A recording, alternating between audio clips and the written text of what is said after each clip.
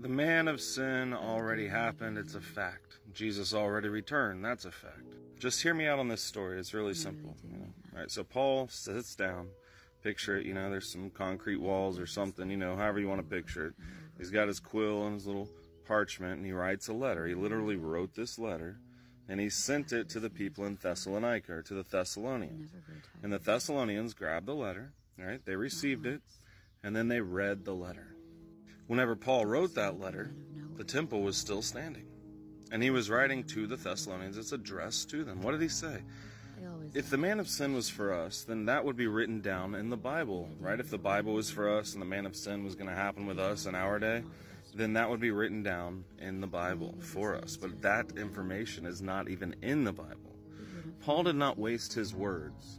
Whenever he was with the Thessalonians, he said, "Remember you not, brethren, whenever I was yet with you, I told you these things." So remember you not when, months ago, whenever I was actually with you face to face, I already told you this. I told you what withholds before the man of sin shall be revealed and come and sit in the temple, right? And be destroyed with the brightness of Jesus' coming and the word of his mouth. Well, we don't even have that information. Nobody ever wrote it down for us because it's not to us. Right, this is just a letter to the Thessalonians that later on the Catholics and them compiled into a book and said, hey, this is for us. So Paul writes on the letter, and they say, hey guys, gather around. Paul wrote us a letter. Let's tell everybody what he said. He said we're not in darkness, that day should overtake us as a thief, right? Because they would still be alive for that day. And he told them to be sober and watch. They were like, hey, we got to be sober and watch. We can't sleep in the night as others sleep in the night. We literally got to leave people awake at night because we don't know what hour he's coming. All right, so we have watchmen literally staying awake so that we can flee Judea whenever this happens and go meet the believers out in the wilderness. Paul also told the Thessalonians, he said, may God preserve their whole bodies, souls and spirits until the coming of their Lord Jesus Christ. Their bodies also, because some of them would still be alive. So he says, look, I already told you guys what withholds before the man of sin shall be revealed, who will exalt himself above all that is called God, sit in the temple, right, and be destroyed with the brightness of Jesus' coming and the word of his mouth. Now, whenever they read these things, they didn't go, Paul, you're such a liar. We're not in darkness like that day is going to overtake us as a thief. May God preserve our whole bodies, souls, and spirits. This isn't for us. This is for people 2,000 years from now. No, they read the letter. They knew it was to them. And he said the mystery of iniquity did already work. The man of sin was already alive. It was already working. So how can you get... All right, so the temple was still standing then. Paul writes this to them and says, hey, the mystery of iniquity already works, right? And then the temple's destroyed. How is the mystery of iniquity already working 2,000 years ago?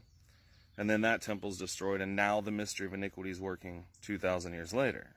How's that possible? Can't be. But what happened in their lifetime? In their lifetime, they saw this come to fruition. A man of sin came, John of Giscala, Simon Bar-Jorah came, the Jewish zealot leaders who rejected Jesus. These guys were worshipped as the Messiah. Right, slaughtered 12,000 of the priests in the council to take over the temple. Literally slaughtered the whole priesthood, all the council of the priests. They slaughtered them all.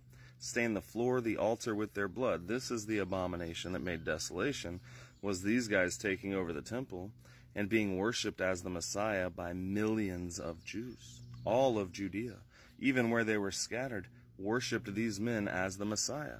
That's why they all gathered from all over the world for Passover to come meet them in the temple. And whenever that happened in their lifetime, the Thessalonians knew, hey, this is what Paul talked about. This is a one-time event, guys. It's not like throughout history men would just take over the temple and kill anybody who didn't agree with them. I mean, these guys fought the Romans. They made Herod Agrippa II flee. He had to flee to Rome because they were going to kill him. Because no matter who they were, rich, poor, free, bond, they would not allow them in the temple to exchange their currency. That was like their bank for everybody, They took over the treasury.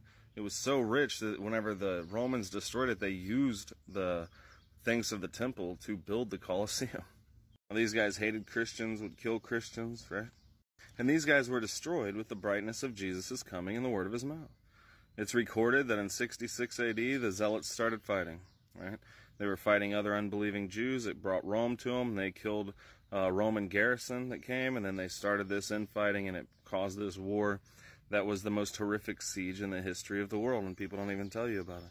Well, this is exactly... See, Stephen, he didn't give up his life for nothing. He said that Jesus would destroy the temple and change the customs of Moses, right? So who destroyed that temple? Jesus, right? Jesus kept telling them, not one stone in this temple shall stand upon another. All the blood of the prophets shall be required at the hands of this generation. This generation shall not pass until all these things be fulfilled. Behold, your house is left unto you desolate. Since you didn't know the time of your visitation, the armies are going to come, compass thee round, cast a trench about you, keep you on every side, lay you even with the ground and your children within you.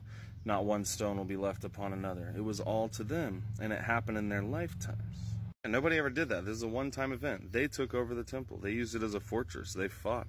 They were worshipped as the Messiah. Literally, Jews bowing to them, saying that they were the Messiah, because they rejected Jesus Christ. They kept the old Passover. They kept the old law. They rejected Jesus. They rejected the New Testament. And in 66 AD, there was seen a magnificent sight in the clouds. If you weren't there to see it, you wouldn't believe it. This is recorded in history.